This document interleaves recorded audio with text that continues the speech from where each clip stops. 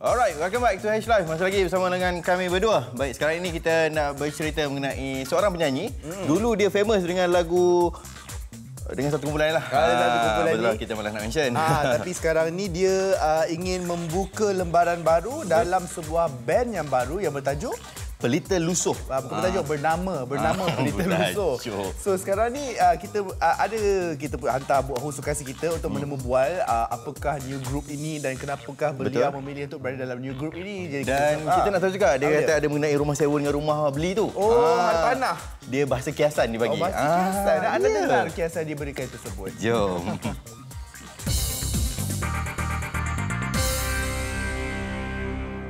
Aweera sendirilah, kita tahu sebelum ni dah ada orang ini merupakan band yang ketiga dalam mainstream lah, Aweera. So sebagai ahli kumpulan you guys ni, ada tak rasa macam risiko nak ambil Aweera ni, tapi orang kata macam-macam spekulasi mengenai attitude lah sebenarnya? Okey, sebenarnya macam ni, Aweera pernah menjadi vokalis kita orang pada tahun 2006. Ramai yang tak tahu.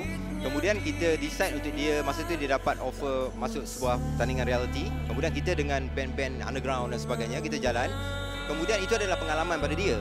Tapi bezanya sekarang, dulu adalah pada saya itu adalah rumah sewa dia.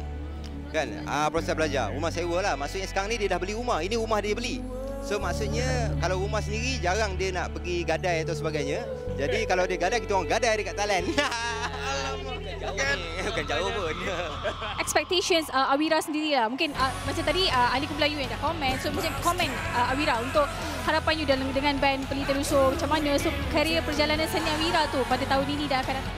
Okey, semoga fan-fan di luar sana support Pelita Lusoh, especially for our new single, Pelita Lusoh, dan nantikan album pertama, full album, dan juga jangan lupa untuk tengok muzik video di YouTube.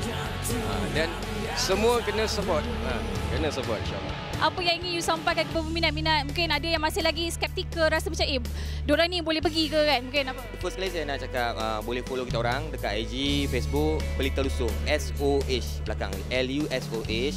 So kita orang ada sana. Boleh juga join fan club dalam WhatsApp group. Ada dalam link dalam Facebook dan Instagram, boleh join. So support lah kita orang.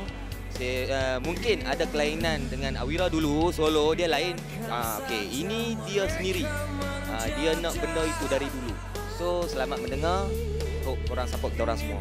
Walaupun decision tu agak-agak nak setuju, kalau seorang tak setuju, tiga-tiga tak setuju. Senang. Benda ni kita dah memang dah tetapkan macam tu dah.